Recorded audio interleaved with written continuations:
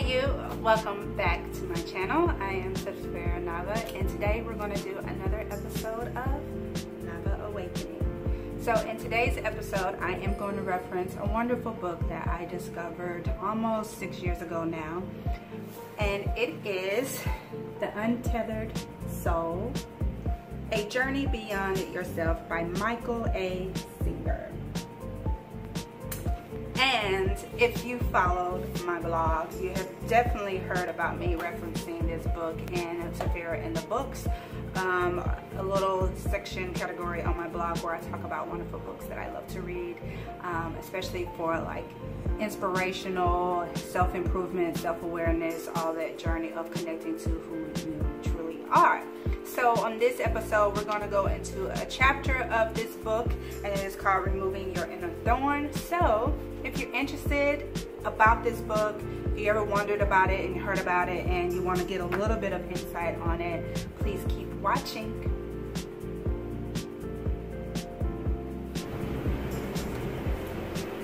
Okay, so I am definitely literally going to be reading some of the paragraphs and passages out of this book.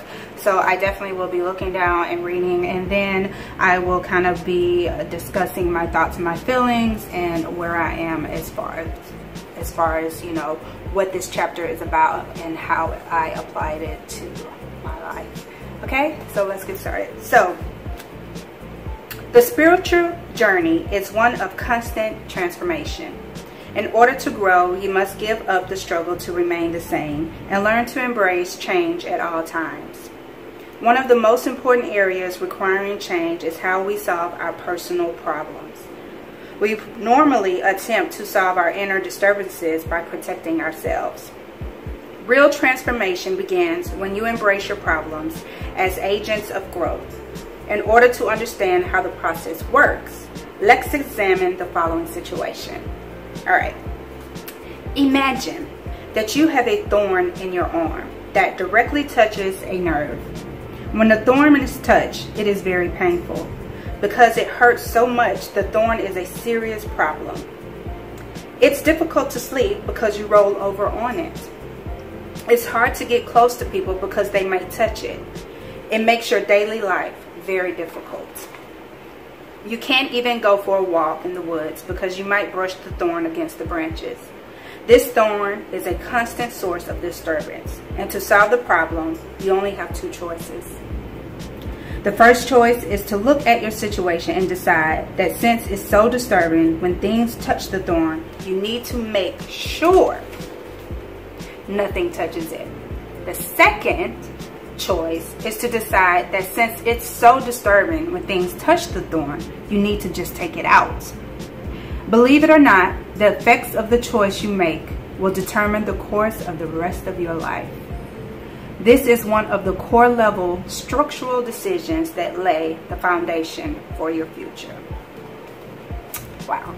So in this book, he definitely uses a thorn as kind of like an analogy and an example, playing devil's advocate type of situation for your life and the journey of self-discovery beyond ourselves. And so definitely a thorn could be anything that's like a serious pet peeve.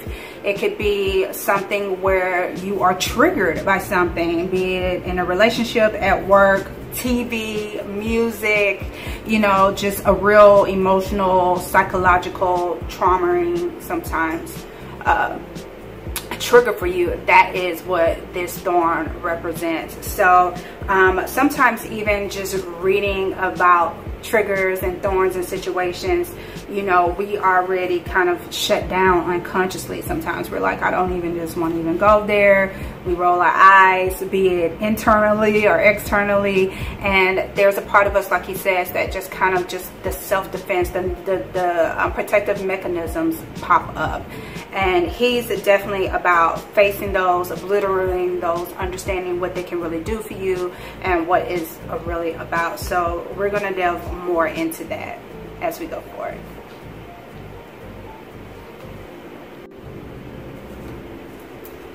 Okay, so I am definitely literally going to be reading. Let's begin with the first choice and explore how it will affect your life. Again, if you decide you have to keep things from touching the thorn, then that becomes the work of a lifetime. If you want to go for a walk in the woods, you'll have to thin out the branches to make sure it doesn't brush against them. Since you often roll over and touch the thorn when you're sleeping, you'll have to find a solution as well when it comes to your bedtime. Perhaps you could design an apparatus that acts as a protective device. If you really put a lot of energy into it and your solution seemed to work, you would think that you have solved your problem. But that may not necessarily be the case. You would think, you say, I can sleep now. And guess what? I got to go to TV to get a testimony. And nobody who has the thorn problem can get my protective device. And I even get paid. This is something I can get paid royalties. So now you've got a whole life built around this thorn you're proud of. You kept the woods thinned out and you wear this apparatus to bed. But now you have a new problem. You fell in love. This is a problem because in your situation, it's hard to even get a hug. Remember, that thorn is still there. Nobody can touch you because they might touch the thorn. So you design another kind of device that allows closeness amongst people without actually touching. Eventually you decide you want total mobility without having to worry about the thorn anymore. So you make a full-time device that doesn't have to be unstrapped at night or changed over hugging and other daily activities. But it's heavy, so you put wheels on it, control it with hydraulics, and install collision sensors. It's actually quite an impressive device. Of course, you had to change the doors in the house so that you can get your protective device in. But at least now you can live your life. You can go to work, you can go to sleep, you can get close to people. So you announce to everyone, I have solved my problem. I am free being. I can go anywhere I want and I can do anything I want. This thorn used to run my life. Now, it doesn't run anything. But aha, the truth is the thorn completely runs your entire life. It really does. It affects all your decisions, including where you go, whom you're comfortable with, and who's comfortable with you. It determines where you're allowed to work, what house you can live in, and what kind of bed you can sleep on at night. When it's all said and done, the thorn is running every aspect of your life. It turns out that the life of protecting yourself from your problem becomes a perfect reflection of the problem itself. It didn't solve anything. If you don't solve the root cause of this problem, what are you doing? But instead, attempt to protect yourself from the problem. It ends up running your life. You end up psychologically fixated on the problem that you cannot see the forest for the trees.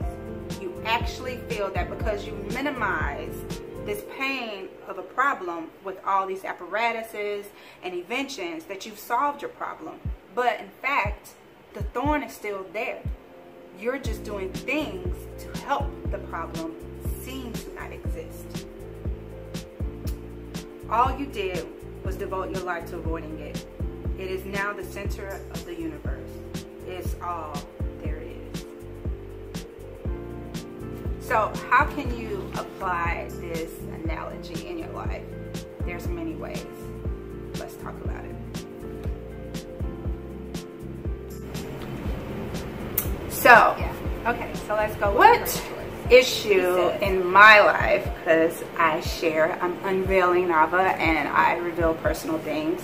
I want to say, what is a thing that I probably just try to, you know, mask over or use like little tactics to not address the issue when it came to something. So one thing that I definitely realized with me, that I was kind of like a self-sabotager when it came to relationships, more with dating.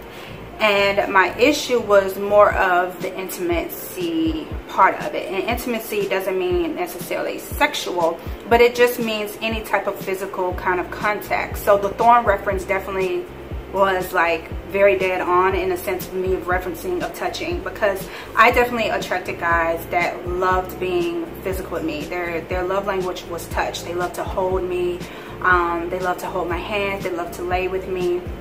And even like take pictures and stuff like that. And so that was definitely something that I kind of shied away from. And it was definitely a deeper issue, and that's what he was talking about, the root issue. And one of my main root issues that I realized was for me was just basically self-love, self-confidence in myself. I definitely didn't feel comfortable in my own skin. My physical body, my skin itself was just going through a lot of changes. And there was this thing, because I didn't feel I looked my best and I didn't feel comfortable. There was this part of me unconsciously that couldn't understand how they were kind of attracted to me, could feel so comfortable holding me and touching me and things like that. So I definitely was that girl that kind of like squirmed and moved and found ways to be physical as I could without being so physical, so that they wouldn't touch that Thorn part of me, something that would trigger that, whatever it was. And I don't know if it was pain or anything. It may not literally be pain. You may think, oh, I'm not in pain, but it could be insecurity, it could be uncomfortableness, it could be a vulnerability, and definitely vulnerability was high up there for me. It was a level of being very like just bare and raw, like they were trying to just get a little too close in a more intimate, deeper, vulnerable way that I just wasn't ready, because I wasn't even that vulnerable and deep with myself to really love myself. So I definitely tried to dress certain ways so they wouldn't want to touch me. I definitely, when it came to certain type of dates or situations, I would make excuses why I couldn't be around. And even when it just came down to, you know, kissing and something like that, I could only, hugging or anything like that, I could only go so far. And that's why I definitely was later on the getting intimate list, and it takes so long with a lot of my relationships in the past. But I thought I kind of fixed it by doing a lot of other things for them, and be it cooking and being supportive, and they loved that, they valued that. But what they really wanted more from me is something I couldn't give them. But I thought my forms of apparatus and devices to sleep better and all of that was doing those things, cooking, being there for them, becoming more of a worthy woman as far as the things that I was doing with my career and life. And they still just wanted to be able to hold and touch me. And at the end, that's what kind of kept the relationship from really thriving. So it's definitely like he said, you know, in essence, it controlled my life, you know, and the issue was still there, and eventually it came out, you know, that was the issue. And no matter what I did that I thought would kind of make them forget or not focus on it, that was still definitely an issue. So this is something that I have tried, option 1, to work around it and keep the thorn there. But let's get ready to delve into option 2 and trying to remove that thorn. So, alright, what issue in my that the life of protecting yourself from the problem becomes a perfect reflection of the problem itself. So now, let's go further. In order to apply this analogy of the thorn to your whole life, we will use loneliness as an example. Let's say you have a very deep sense of inner loneliness. It's so deep that you have trouble sleeping at night, and during the day it makes you very, very sensitive. You, susceptibly to your feelings, sharpen pains in your heart that cause quite a disturbance. You have trouble staying focused at your job, and you have trouble with everyday interactions. What's more, when you're very lonely, it's often painfully difficult to get close to people. You see, loneliness is just like the thorn. It causes pain and disturbance in your aspects of life. But in the case of the human heart, we have more than one thorn. We have sensitivities about loneliness, rejection, about our physical appearance, and about our mental proudness. We are walking around with lots of different forms of thorns. Multiples, in fact. Yes, for one person. At any moment, something can touch them, trigger them, cause some type of reaction and pain inside.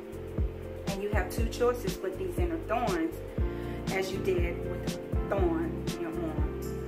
Surely it's obvious that you would have been much better off taking out that thorn. There's no reason to spend your life protecting the thorn from getting touched when you can just remove it. Once the thorn is removed, you are truly free of it. The same is true with your inner thorns. They can be removed.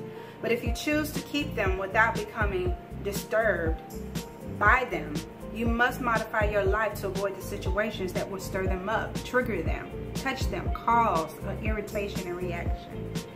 If you're lonely, you must avoid going to places where couples tend to be. That's a trigger. Watching these romantic movies, singing these songs, all of these touch and trigger the thorn.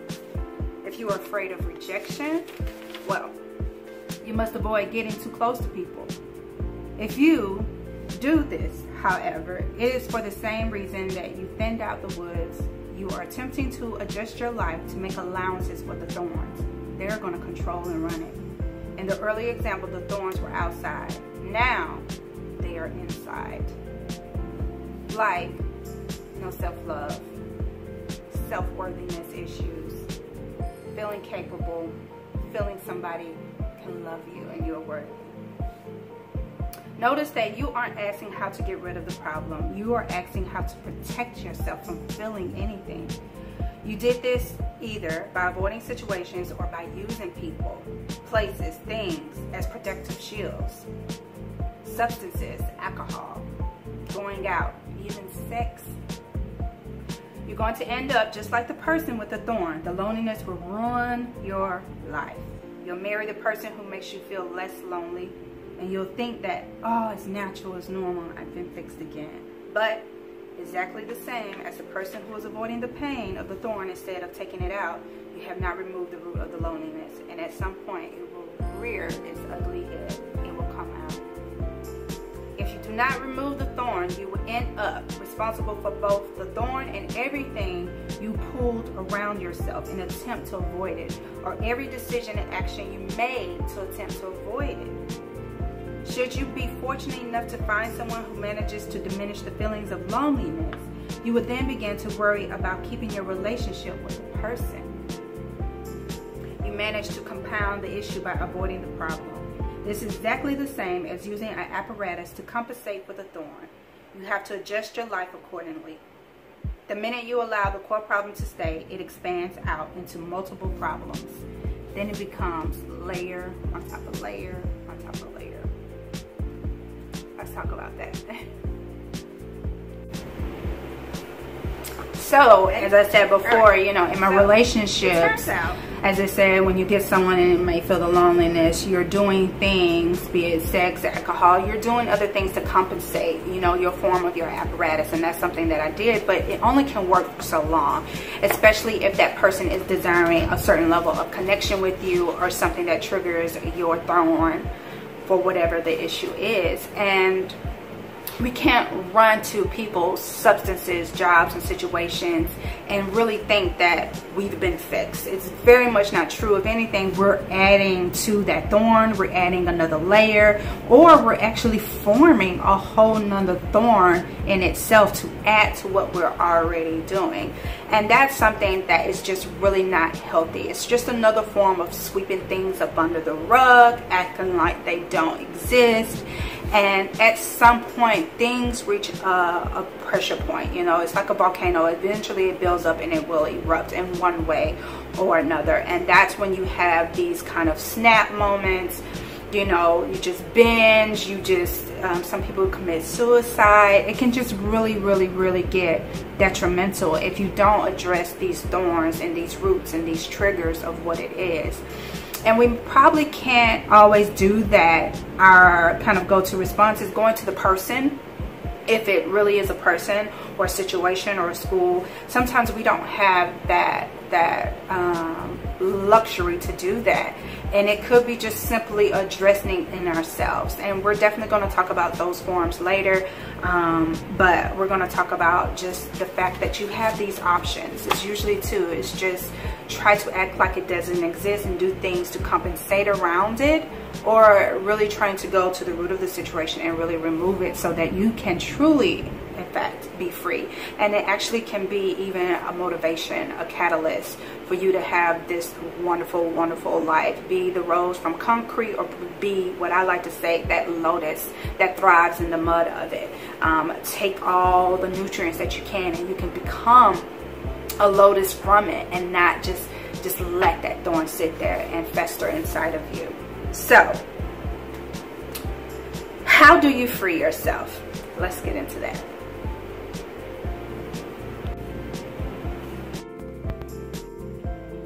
Okay, so how do we free ourselves? Yes. How do you free yourself? In the deepest sense, you free yourself by finding yourself. You are not the pain you feel, nor are you the part that periodically stresses out. None of these disturbances have anything to do with you. You are the one who notices things.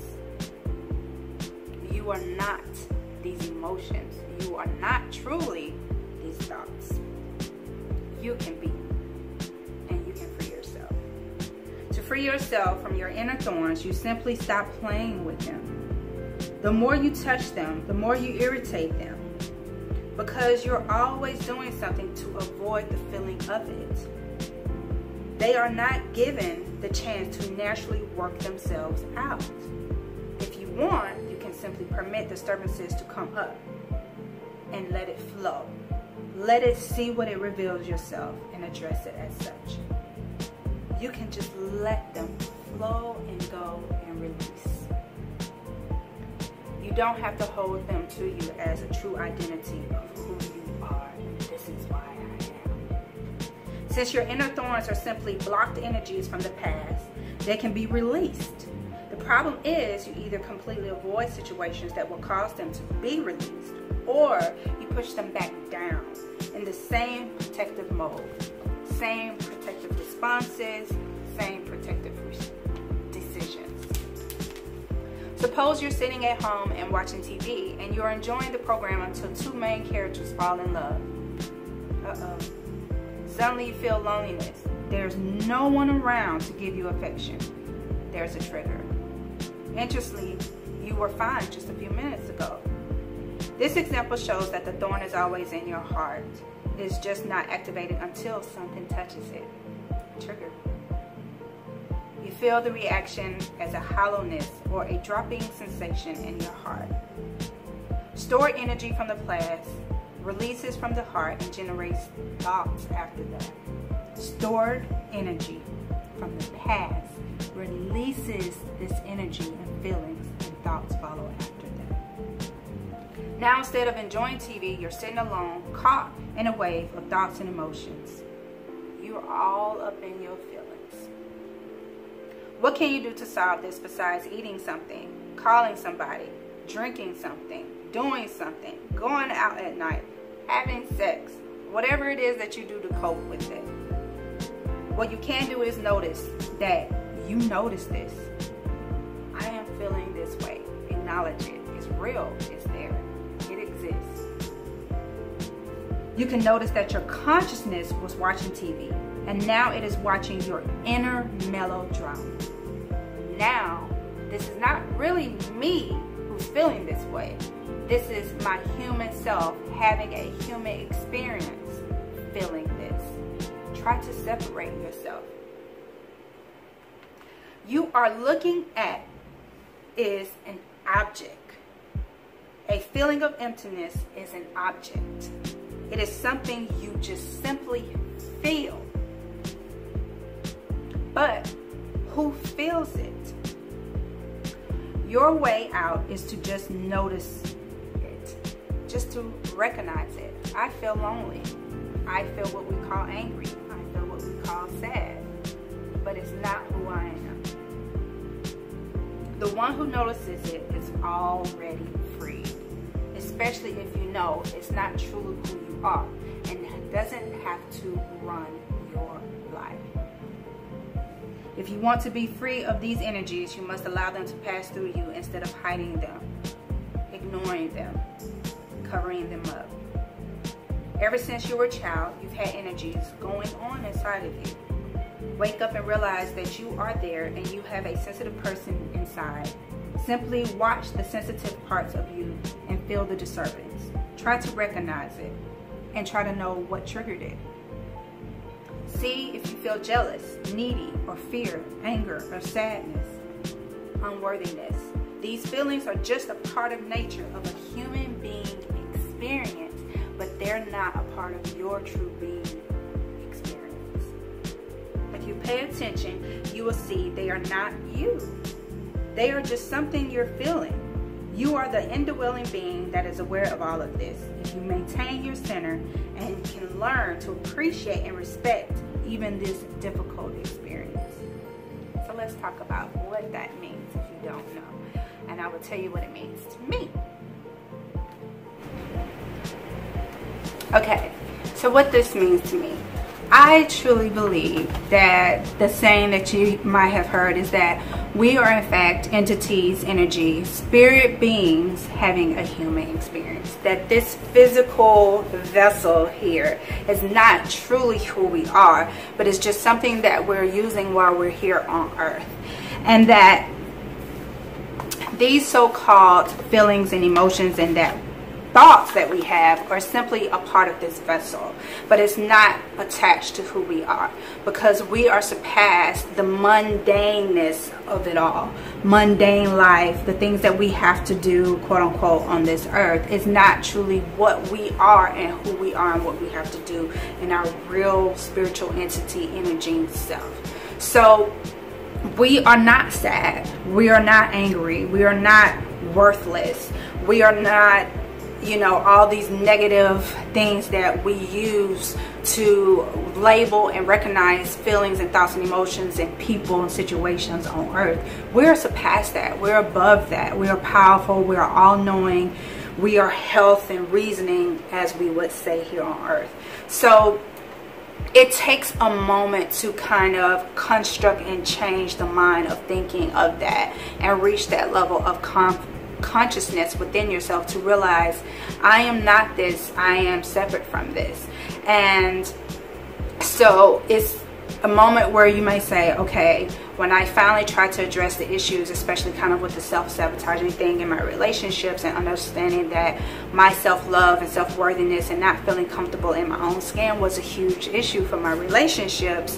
When I felt those triggering emotions, I had to acknowledge them. Like you said, I had to realize them and address them and let them flow through me and feel them and not hide them anymore. And I had to do it alone, not being in a relationship with somebody. I had to really take a few years of not really being intimate. You know, I may hang out a little bit, but trying to really develop something with somebody, I didn't want to do that same cycle again.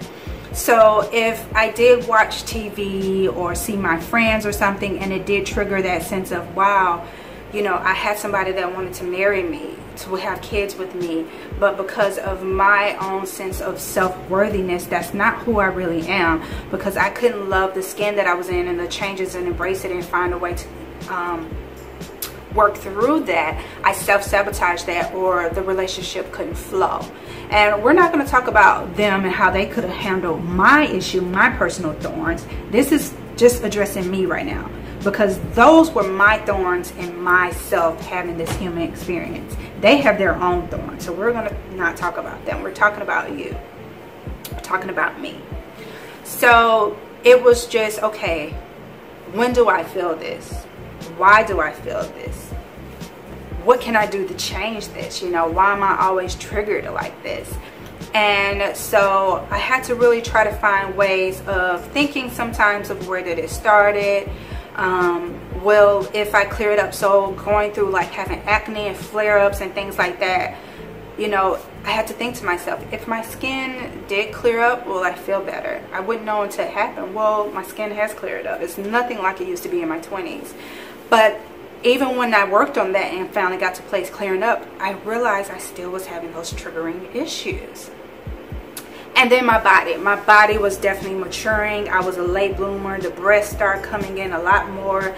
My thickness started coming in a lot more. And now I was readjusting to all of that. And that was adding to my physical inward issues. And it's like, well, if I try to learn embrace this new womanly body, thickness, and trying to be healthy with it, will it fix it? Well, I start to kind of work with it. But when it came to me being in those relationships and a guy wanted to be a level of intimacy with me, be a touch, holding hands again, I still was finding myself being triggered. So it was something deeper than just a physical issue for me. These guys felt that I was very sexy and pretty, and I only felt that within myself to an extent. I had to really address this inner issue that was going on with myself. I had to love myself. And so that was the issue of journey of finding out how to do that. And it was really realizing, Tafera, this body doesn't really represent you. Like, and you felt that. I always felt that. Like, I don't feel like I'm expressing my real self in this body.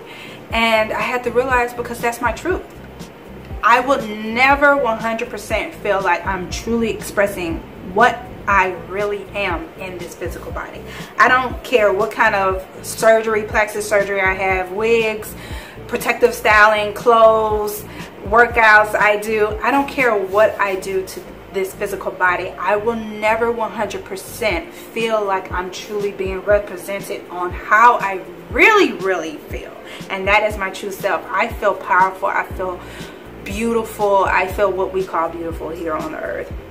But I feel powerful. I feel worthy. I feel elegant. I feel queen. I feel goddess. I feel divinity. I feel all of that.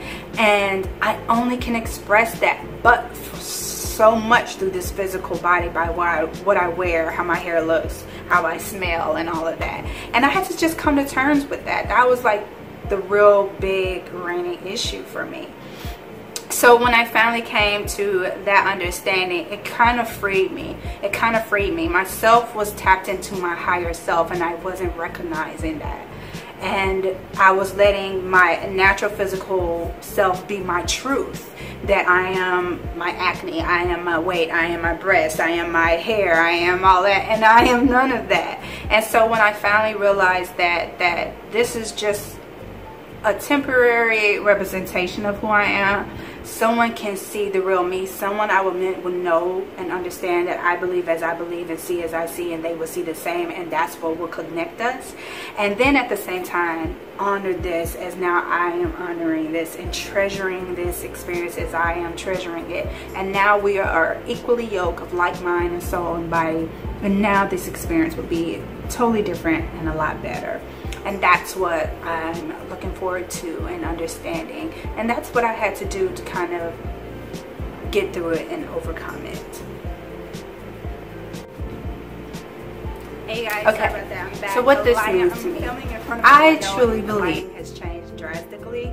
So I'm trying to like work on bringing my light. So if you see it get a little dark and you know everything change up, I apologize for that. So yeah, I told you my story. Let's wrap this up. Okay, the more you sit in self, the more you will begin to feel an energy that you have experienced before, that you have never experienced before.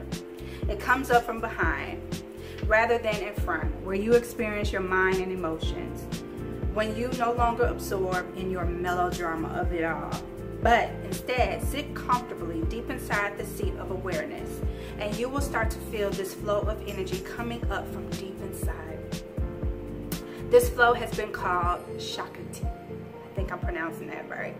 This flow has been called spirit. This flow has been called to some inner goddess. This is what you begin to experience if you hang out with self instead of hanging out with those fleshly, humane inner disturbances and those thorns. You don't have to get rid of loneliness. You just ease to be involved with it, to understand you are not me, not truly. I recognize you, I see you, I understand that you are there, I address you, but more powerful, I know that you are not me. You don't have to get rid of loneliness. It's just another thing in the universe, like cars, grass, and the stars. It's none of your business because it's truly not you. Awareness is simply aware while everything in the universe parades before it. If you sit with the self, you experience the strength of your inner being even when your heart feels weak. This is the essence of the path. This is the essence of spiritual life.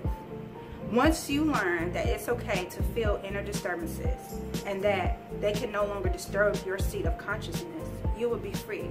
When you recognize they do not tell you who you truly are. You have taste ecstasy of the inner flow, and you can walk in this world, and the world will never touch you. That's how you can become free and transcend to your true self.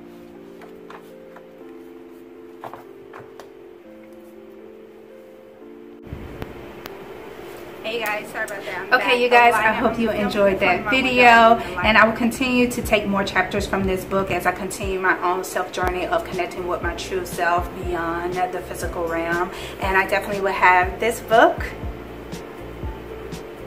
link down in the description box below for you guys so that you can get it, read it, and maybe you can join me in the next video. I thank you so much for watching. I hope you guys are safe and trying to enjoy life as best as possible considering the circumstances. Please, please, please like, share, and subscribe. Hit the notification bell so you'll know next time I upload my videos.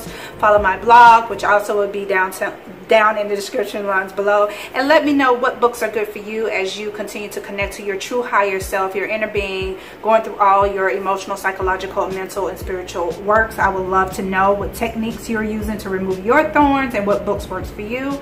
And I love you so much. Namaskar, and I will see you guys in my next video. Bye.